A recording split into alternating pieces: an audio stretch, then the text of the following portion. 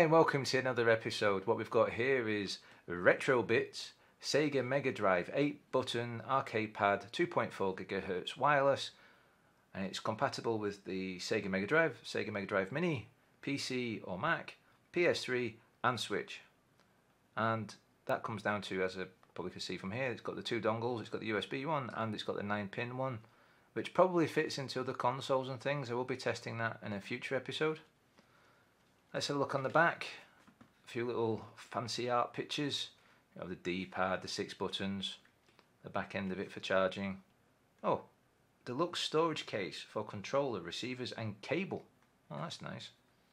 It mentions 2.4 GHz wireless, compatible with blah blah blah blah, rechargeable 500 milliamp battery, includes 1 meter charging cable, up to 9 meters gaming range, sleep mode after 5 minutes, includes instruction manual and exclusive Sega case for controller, receivers and cable storage. So let's get into that then. Nothing particularly too fancy on the edges. No, nothing too edgy. I know I just popped it open, but seriously, this has only just arrived. Amazon have only just come knocking on the door. I've slit, the little sellotape, scotch tape circle thing that they put on everything nowadays, or I've done for many years. Right, so slide it open. Whoa, and there we go. Let's put the box to the side. So this sticky stuff about to come off now. Do I peel that off or do I do it before I pop it open? Ooh. Let's peel it off. Let's see what happens. Let's hope this all turns into a great recording. Whoa. Zip. Now it says Retro Bit down here. Maybe you just see, or you can see all the reflections of everything I've got going on, can't you? Right. Very reflective. There you can see my camera dangling from where it dangles, and it's got I Heart. Let's have a look. Let's try to zoom in on this. Dum dum dum dum. There we go. I Heart LRA. I have no clue what that is. If anyone out there knows, please let me know. Shows you how I don't know everything, which is a bit obvious anyway, I guess, but yeah, I really don't know what that's about. So let's pop it open. Oh, what do I do here? There's some kind of a button thing. I push, oh, you push and lift the lid at the same time. Ta-da! It's got kind of a felty feeling. Very, very dark, isn't it? Let's try to pump up the light a little bit. Where are we? There we go, a bit more light. Yeah, it's very felt looking, but I've got a feeling it's just plastic, that felt stuff, but is a USB dongle. Just standard USB dongle.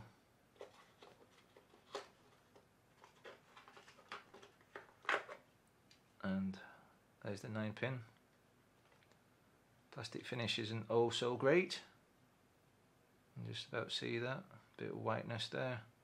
I realise I'm pointing out a fault, and I've not even tested it yet, and I realise doing plastic and everything is very, very fiddly. It's way beyond my means, but just happened to notice there isn't stuff, but it's definitely brand new.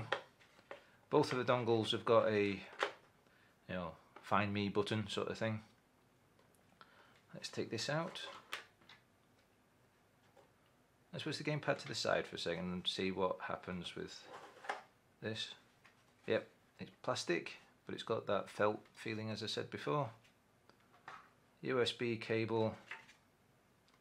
Share a bit on your retro side. Follow, tag us on social media. Retrobit Gaming. Question and comments on this pod did not turn out the way you wanted. Let them know. Thank you for your purchase.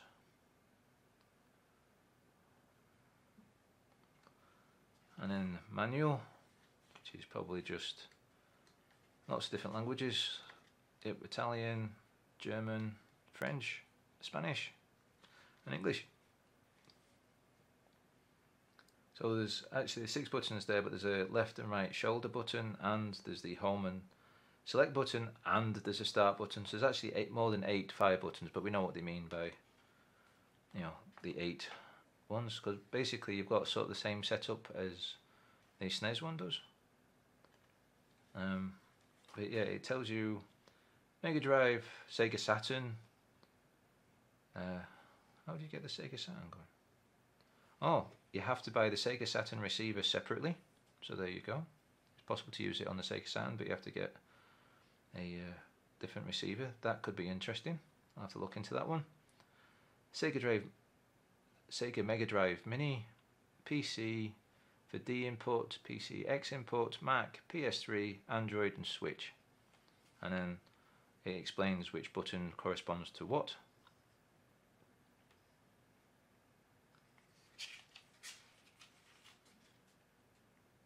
And then it explains what it said on the back of the box. And it says connect the receiver using the console controller port. Once connected, the LED of the receiver will blink and indicate the search mode. Press start on the controller. The LED on the controller will blink as well. Press and hold the sync button on the receiver. Release the sync button once the button and the receiver and the controllers remain solid. If you encounter an issue while pairing, you can reset the controller in one of 2 ways. Press and hold the start and the R for 4 seconds, so that must be the right shoulder button. Insert a thin metal wire, an unbent pemper clip for example, into the small hole on the back of the controller, gently pressing and hold until the LEDs stop glowing to restart the pairing process. Charging, it just tells you that it will be charged when it's charged, sort of thing. Sega Mega Drive LED will be red and indicate the 6-button mode, and blue if it's a 3-button mode. To switch between the 2 modes, press and hold start B until the colour changes, and basically the same again for if you're doing it for the Mini.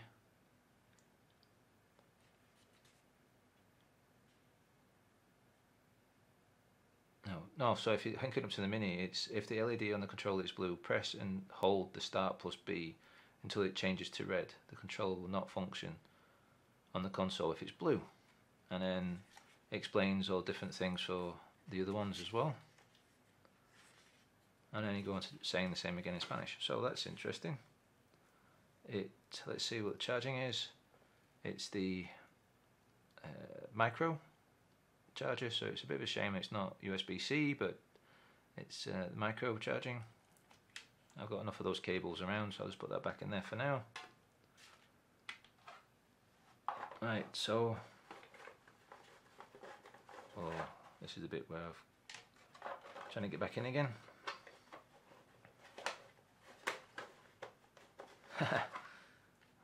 Never work in a factory, me. A packing factory. Maybe more in the middle there. There we go, that's in there. I've got fluff all over the place now.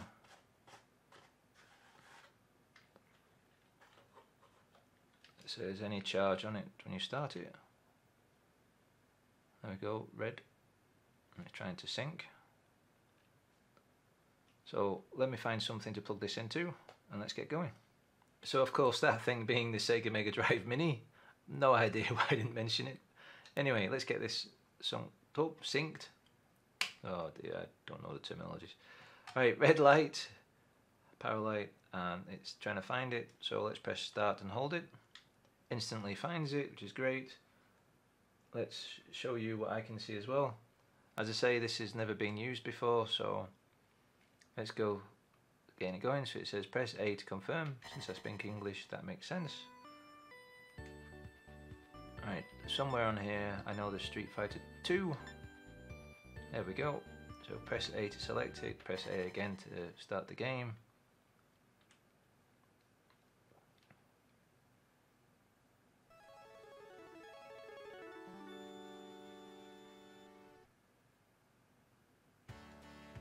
Press start. Press start again. Press start again.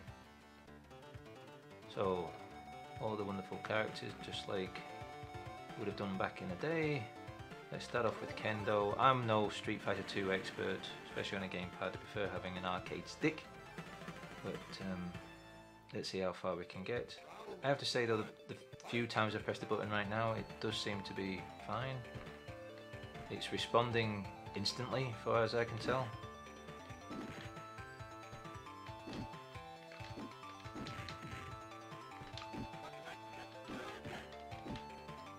Right, let's get through some punches. Oh, fireball. Oh. Come on, John Lee, don't do it to me. Fireball. Fireball. I meant to do that. Anyway, let's try one more round, see how that goes. Yeah, it's responding instantly, for all I can say. It's got the same sort of feeling as the original gamepads. I took them out of the box and had a bit of a press around on them. Didn't actually turn the console or anything like that, just to press to see how they felt, and they feel just the same. It's like a real Sega gamepad, but it's wireless, which I think is fantastic. I realise other companies have brought out theirs, but theirs look more like the Saturn gamepad, whereas this looks like the Sega Mega Drive or the Genesis gamepad. So I'm really happy with that. Now let's see how we get back to the main menu, because I know if you press the reset button it brings you back to the main menu. Let's see how we do it on here. You press home, nothing, press select, and there we go, it brings up the main menu. I'm not interested in saving because I was probably losing anyway. Back to the main menu. And there we go, we've got different games, all the wonderful different games you can play. Off the top of my head I have no idea which ones use 6 buttons or not. But as you can see, maybe I'm pressing and things are happening the moment I expect them to happen. Let's turn off the silly background.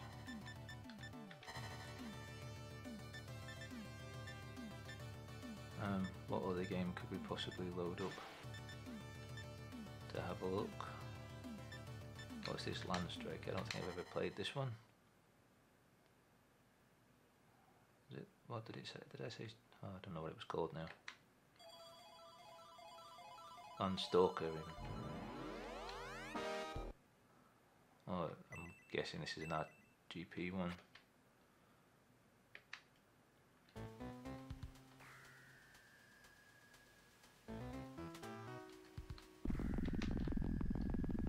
Get on with it.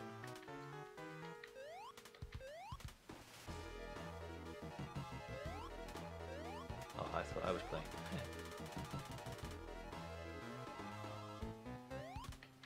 We'll start then.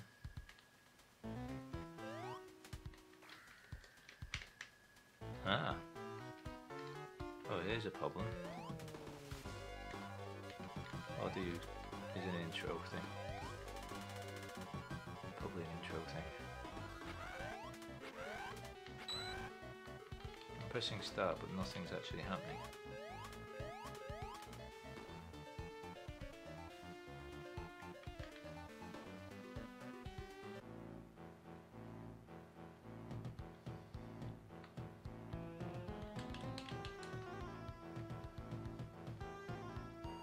It's one of those annoying games where you've got to sit and watch everything. That's maybe not the greatest of games to watch then.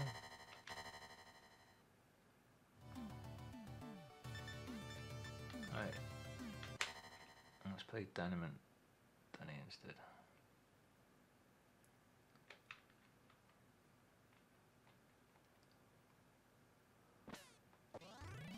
Press start, press start.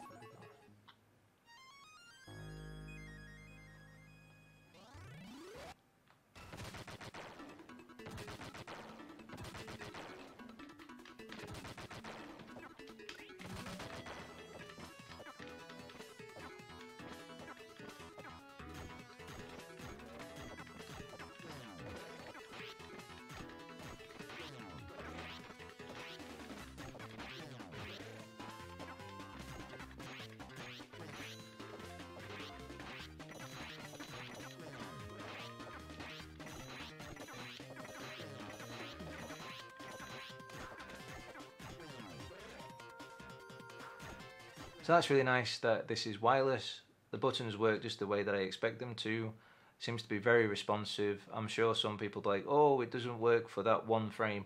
I'm not that good of a gamer, but this works. It means with having the select button, I can actually go backwards and forwards throughout the game without having to get up and press a button while wirelessly. That's the important thing. For me, I'll try the other dongle in something else that can handle that. I might risk it on my Amiga, see what happens there. But as always, happy gaming.